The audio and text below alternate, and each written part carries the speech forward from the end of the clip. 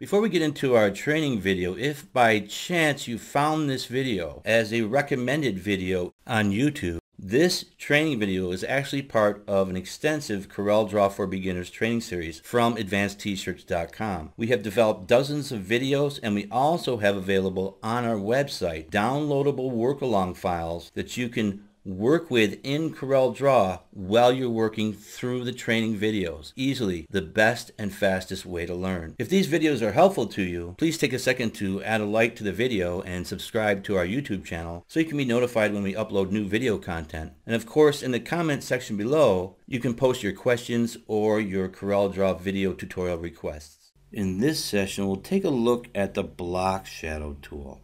This is another interactive and dynamic tool for adding simple vector block shadows. They're kind of like drop shadows, but they're based on basic vector elements. Very handy for things like vinyl signs and things like that, or just adding depth to a design using a simple vector object for the drop shadow or a block shadow.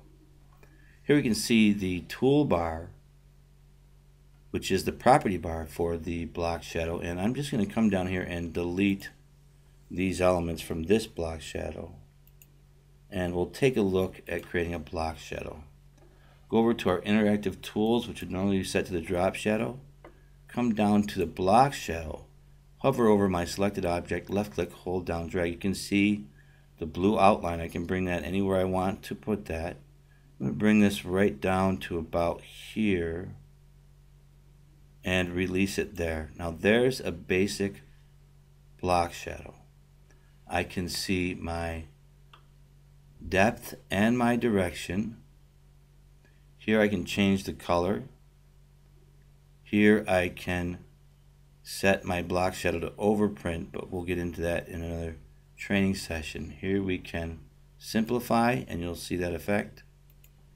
Here we can remove the holes in the block shadow.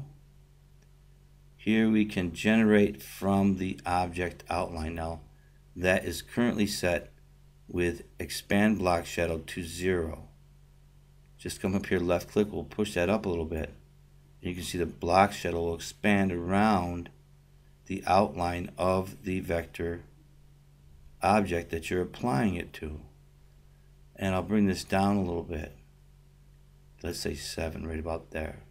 Now then, if I wanted some more effect, I could go to the Object Properties Docker, go to the Outline, which is right here, and I could set my outline from none to, let's say, 3 point, and you can see the effect. Very nice for sports designs and things like that. I'll change my corners to metered and make that nice and square, and you can see how that works.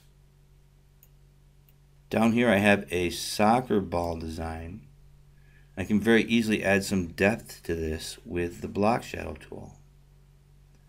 I'll zoom in here and I'll just click on the stars. Now these aren't all together right now. I want to put them all together, so I'm just going to select all of them. I'll just hold down Shift. Select all the stars, and then I'll weld those together.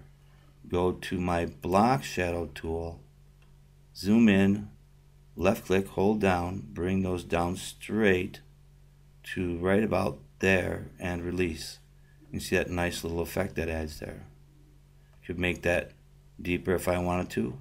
Come back here and pull down a little more and get more of that effect and dial that in right where I would want it. I'll go to the soccer text outline here, left click, hold down.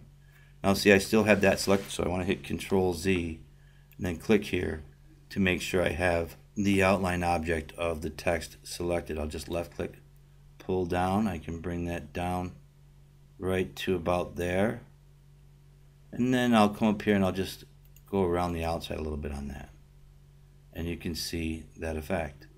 Might want to go a little bit more.